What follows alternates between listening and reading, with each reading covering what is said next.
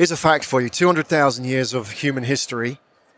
The last 12 only were lived online.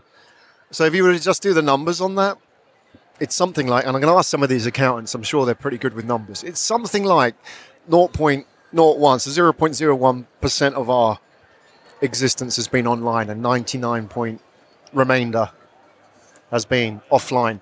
Meaning that all of our meaning is found in the offline space. You know, the human brain is geared towards offline analog interaction, and 12 years of online ain't going to rewire that.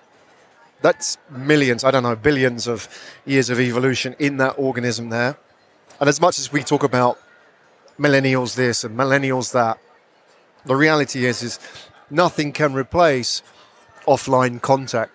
And that's very much true in technology as it is in branding, as it is in just human interactions in general. You know, there's a hormone in the brain.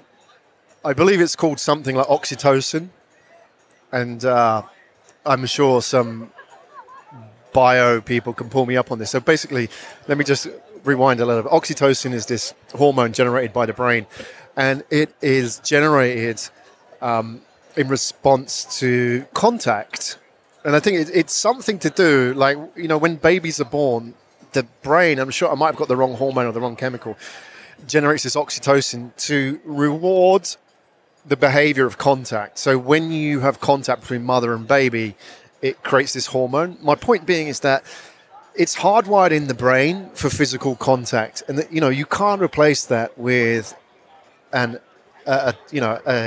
WhatsApp message. You can't replace that with an online platform. That connection is in the chemistry, in the nuts and bolts of human